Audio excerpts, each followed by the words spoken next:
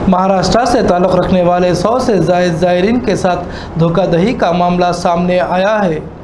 बताया गया है कि Aseel international tours and travels agent ने उन्हें उम्रा के लिए रवाना किया था, लेकिन वापसी के लिए उन्हें दिए गए टिकट से एयरपोर्ट पर पता चला कि उन्हें जाली टिकट्स फराहम किए गए हैं। इस खुलासे के बाद उम्रा ज़ायरीन में तशवीश की लहर दौड़ गई और इस तरह वो सऊदी अरब में फंसे हुए हैं। वहाँ से कुछ लोगों ने उन फंसे हुए उम्रा ज़ायरीन का वीडियो भी रवाना किया है, जिसमें उन्होंने धोखेबाज एजेंट के बारे में खुलासा करते हुए बताया कि 45,000 रुपये में उम्रा के लिए उन्हें रवाना किया गया था, लेकिन उन्हें सऊदी अरब पहुँचने के बाद उनके साथ हुई धोखाधड़ी का इल्म हुआ है। फिलहाल ये लोग इंडियन एम्बेसी हुकाम की मदद के मुंतज़िर हैं।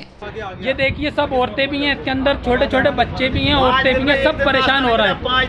ये कंपनी ना खाने को दे रही है और यहाँ पटक रखा है और फोन उठाने को तैयार नहीं है। सब लोग फोन कर रहे हैं इसको, ये फोन उठाने को तैयार नहीं है और कोई जवाब नहीं दे रहा है और खाना भी नहीं दे रहा है। और यहाँ सब मेरे भाई आप लोगों से गुजारिश है कि ये जो असील कंपनी है, मेहरबानी करके इसका बहिष्कार करें। इस कंपनी को मतलब जो है कोई हज उम्रे के लिए ना आए, सबको बताएं ताकि लोग आने से बचें। और क्या नाम से ये यहाँ पर आके ये फ्रॉड करते हैं। इनकी शिकायत भी आई थी मेरे पास, कई लोगों ने कहा था कि भाई ये कि असील वाले फ्रॉड है, कहाँ जा रहा हूँ उनके साथ, लेकिन हम लोग आ गए थे। अब यहाँ के पता चला वाकई में ये लोग फ्रॉड हैं। अब हम लोग फंसे हुए, मेहरबानी करके अब हम लोग इनके खिलाफ कंप्लेंट करने जा रहे हैं मेरे भाई।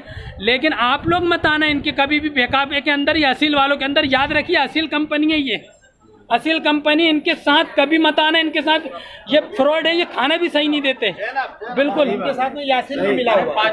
और ये जो असील वालों की जो ब्रांच हैं, ये यासिर है, ज़ैनब है और एक अल हफीज। बताइए आप, अल हफीज इधर हाफिज सर ये करिए, ये अल हफीज, ये भोपाल में कंपनियां चलती हैं, ये असील को देती हैं। तो मेरे भाई पहले जब भी जिस कंपनी से मिले आप लोग पहले मालूम कर लें असील तो नहीं है वो। अगर वो असील है तो उसके साथ कभी नहीं जाए कि भाई आप इस कंपनी से तो नहीं भेजाएंगे हमें। भास्कर पे दो ये मेरे भाई थोड़ी आप लोगों से मदद कर, ये वायरल जितना हो सके वायरल करिए, जितना हो सके। मक्का के अंदर ये सब फंसे हुए हैं। ये मक्का में देखिए, अब मक्का शहर है, मैं टावर दिखा रहा हूँ आपको, ये मक्का शहर है। हम लोग फंसे हुए हैं। 8 दिन का बोला था मदीने के अंदर, अभी तक मदीने नहीं लेके गए हमें, 8 दिन का बोला था। अब हमारी जाने की तारीख करीब आ गई है।